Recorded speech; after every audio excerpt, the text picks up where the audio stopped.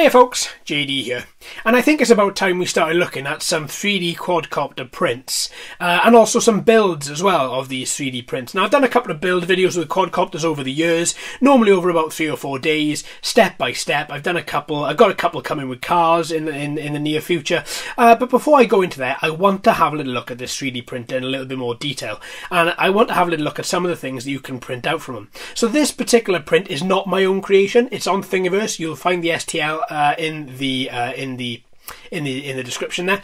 Now this is a very rough design.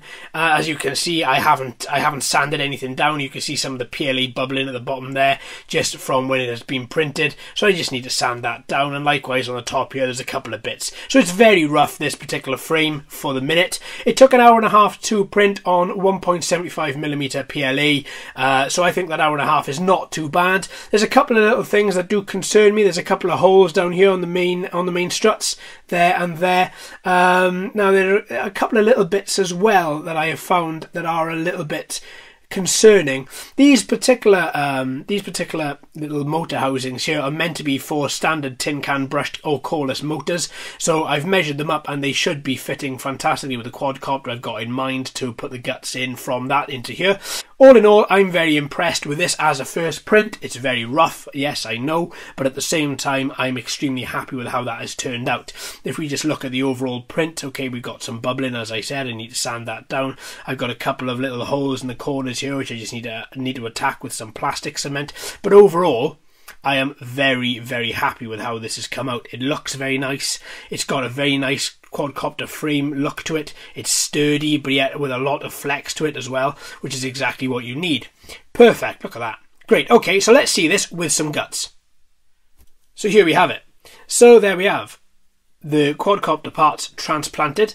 Now I didn't show you how I did that because it was actually quite boring, to be perfectly honest with you.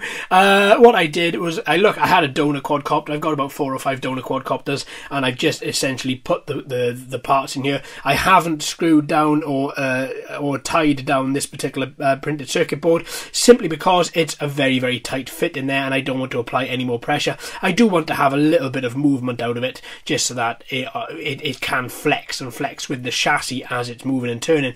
Now there are a couple of bits that I do find a bit concerning with this. These particular tin can motors are meant to be the exact size for this particular print, but unfortunately we have had a couple of mishaps here with, there we are, I don't know how well you can see that there, but with this with the motor housings just splitting. So what I've done, I've gone through with some plastic cement and just ensured that everything is actually all nicely cemented up, ready to go for the flight. In my initial testing, I have accidentally dropped this and I've smashed the bottom of the housing here. So again, I've used some plastic cement and some hobby clamps and clamped that down for the past day, and that looks to be okay, and I didn't have any issues there. Again, this side I've got maybe a little issue here again. Nope, nothing there. There we are, that's it. And I've got another crack under there, which I've just put some plastic cement in. So for the second, this is sort of like the real sort of alpha test to see how well this frame handles with tight turns, corners and everything else. I just want to see exactly how it looks, how it works. Over the coming weeks, I'm going to be adapting this particular frame. So as I said, this isn't my design yet, but I am going to be adapting it, making different things larger, thicker, adding a bit more plastic, changing the size of these motor housings, as well as a couple of other things which I go into after the test flight in a couple of minutes. So let's weigh it and let's see exactly what we've got. So I've got another frame here that I've printed, so let's put that in first. So that comes out at 8 grams there, 8 grams for a naked frame, and then we're down to 0, so let's pop this in. We've got 42 grams of the frame, that's not the flying weight. Add a battery, you've got 46 grams. So 46 gram flying weight for this particular quad.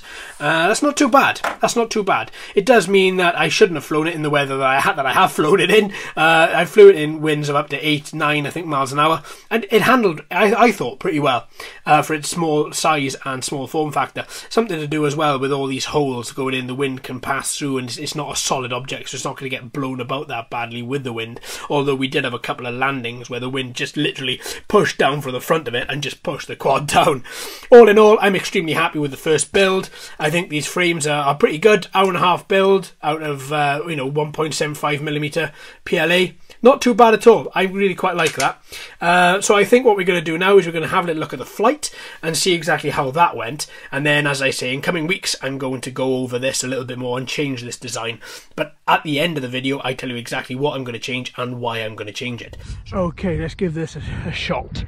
Now we're going to try it outside. We've got a 7-mile-an-hour wind from my left coming straight across me and over. And the trees, they're giving a bit of a wiggle, but not a lot. So what I'm going to do is I'm going to be putting this, because it's ridiculously light, into speed mode 3, and then hoping that we don't have a flyaway.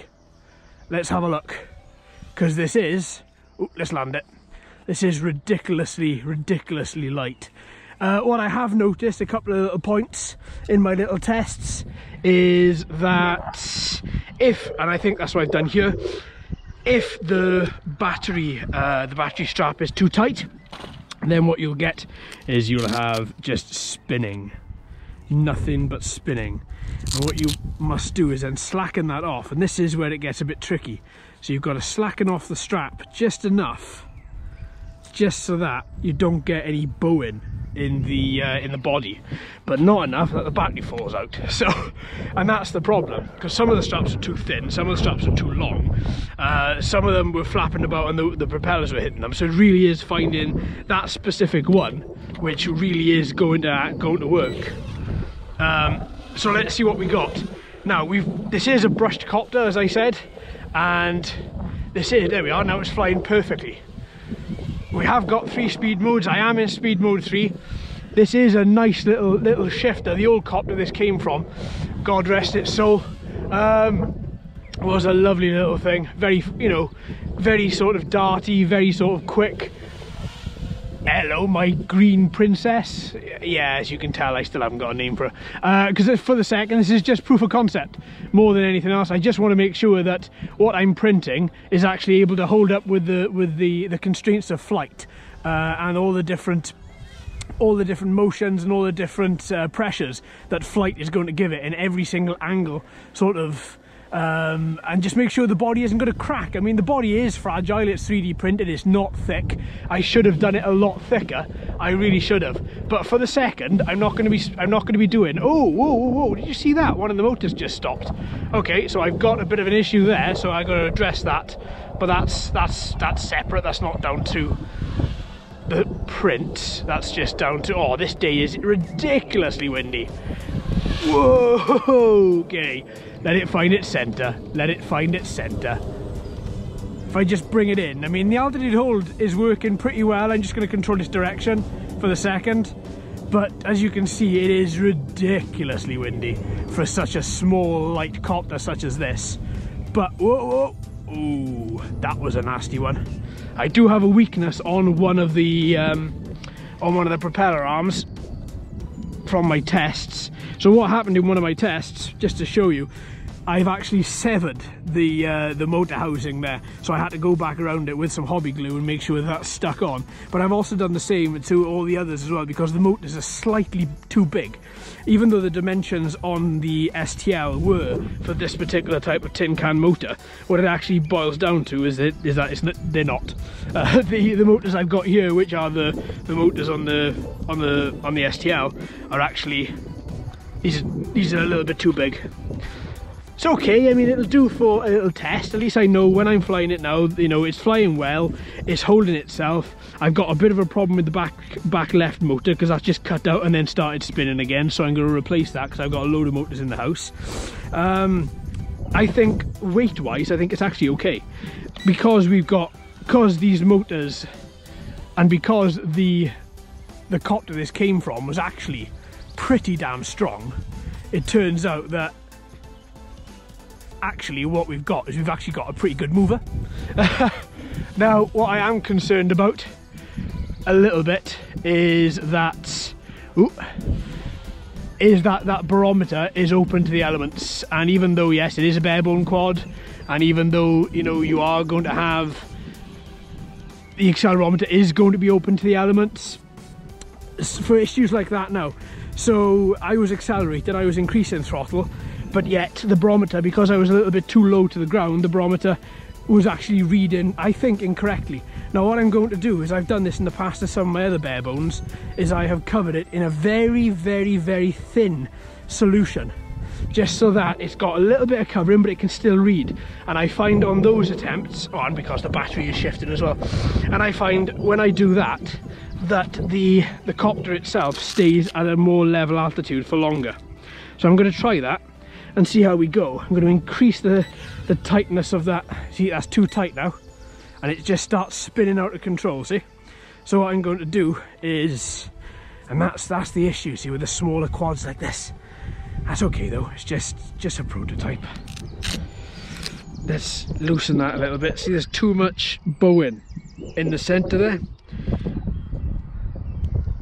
Let's pick that back up. I mean, really, what I should do with this is I should print a battery cage and then put the battery cage on the back of it, exactly where that is. Just a thin line battery case, you know, just for, come on, just for this particular issue. Now, I don't want to take her up too high, obviously, because if I take her up too high with this wind, you can see all the pressure's on her. With this wind, no, do you know what, I'm going to call that there. I really am, because I think I'm a bit concerned because she's very light and I am pushing her very hard. So I'll tell you what, I'm going to call that there. So, come on, there we go, good. So, that is the end result. End result is quadcopter flies. It flies pretty well, although I do have work to do. And where I have work to do, let me just turn this off first. And the areas I have to do some work in are as follows. The frame, make the frame a little bit bigger, make it a little bit thicker. I think I'm going to increase the thickness slightly on these motor mounts so that they are slightly thicker. Probably flare out this propeller arm slightly, which means that I can flare out the motor.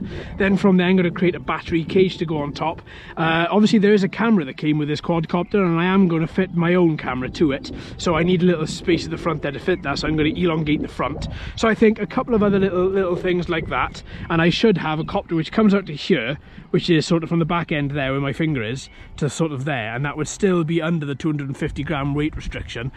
And then from there, hopefully we're going to have a good solid flyer, a bit more weight to counteract this breeze, because for the second, this quadcopter is lighter than the original one I got the parts out of. So yeah, I think for me it's almost a dead cert to actually get that sorted.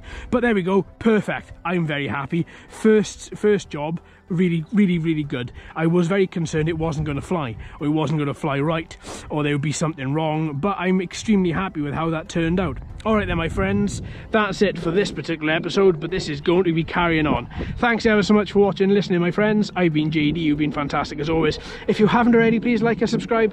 Hello and welcome to all the new subscribers. I hope you're enjoying the channel. So until next time, my friends, happy flying.